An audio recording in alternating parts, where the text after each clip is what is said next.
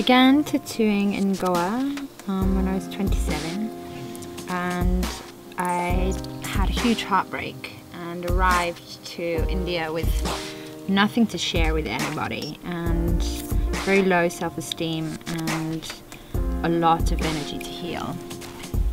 And I ended up to be on the back of a girlfriend's motorbike and had an accident and had a big burn on my leg that took a long time to heal, so I decided to get my feet tattooed while I couldn't walk and I couldn't swim anyway, and for part of my own healing process, to ground and come back to myself.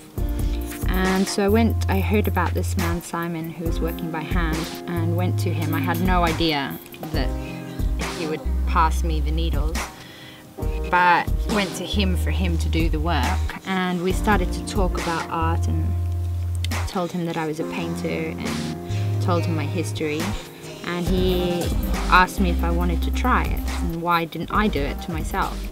And so I was like, okay, and I did, and he pushed me through to work on both of my feet in very strong initiation.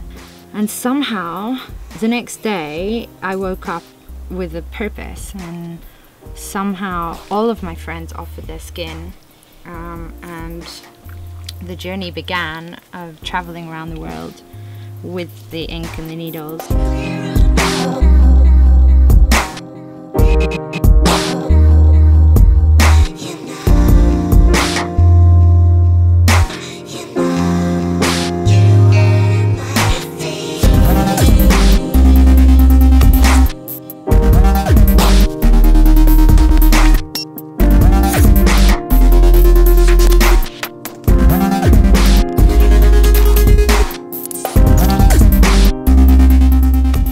I'd never thought about actually being a tattoo artist because I didn't like the machine, and I had no attraction to be learning mechanics and the vibration, the sound, sitting in a studio, a 2-year apprenticeship.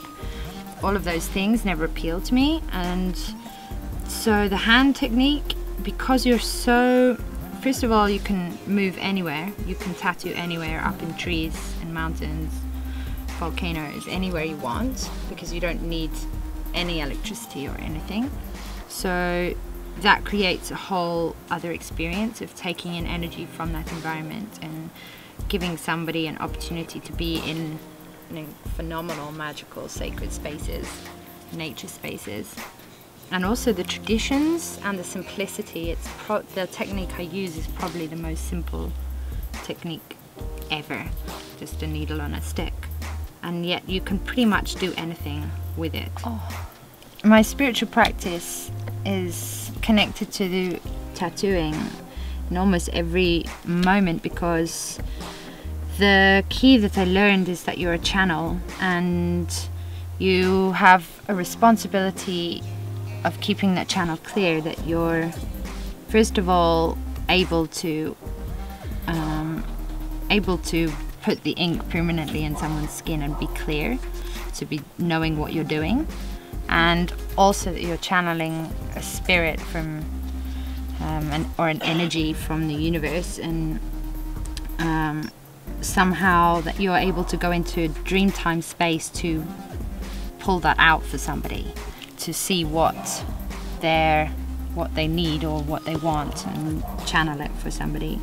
And I definitely see that as a spiritual experience, because you're not necessarily in your body at that point, and you're not necessarily thinking at that point. You're connecting to a design and a color and a person's spirit body through a very intense meditation. Plus the focus and the concentration of the actual tattooing too can be a divinely spiritual experience. And receiving the tattoo too, because you have to go into a state of trance.